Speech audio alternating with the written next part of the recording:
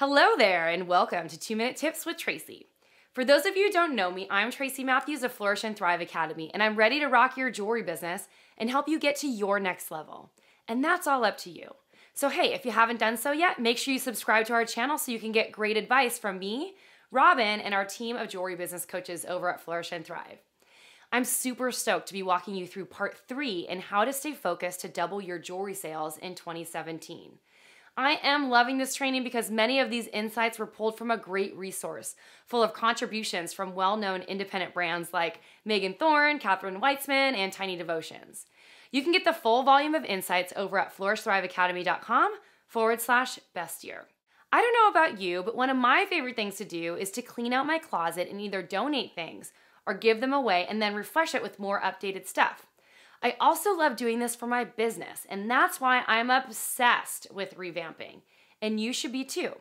So if you want to stay focused, make sure that you use what you've learned in Volume 1 about evaluation and what you've learned in Volume 2 about planning to revamp by freshening up your collection, reworking your overall branding, and up-leveling your marketing strategies.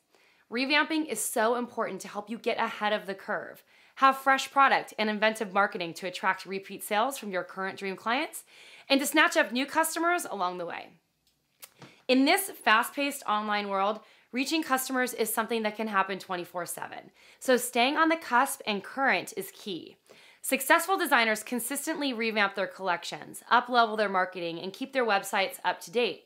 Now it's time for you to do the same and make a commitment, just a little itty-bitty one. So I want to ask you, what are you going to revamp in your jewelry business? It can be anything from editing your collection, changing up your marketing strategy, maybe blogging a little bit more frequently. The options are endless.